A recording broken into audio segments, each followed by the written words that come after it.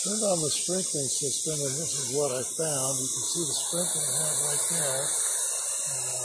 Looks like I've got a hole in one of the sprinkler lines. We'll take a look and see what the problem is. So when we dug down, this is what we found. Part of the poly pipe had come undone. And so what we're going to do is we're going to get a band, and a metal band, and we'll put it around that. And once it stops running, it should be any time now. I'll show you what we're going to do. So you can see the problem that we have is the pipe came off of this elbow. We're going to put a metal band on it to secure that.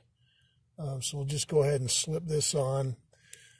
Go ahead and push this on as far as we can, and then we'll go ahead and tighten up the band, and that should secure it, and then we should be good to go. The problem is this should be buried more than it is, and that's why it's having problems.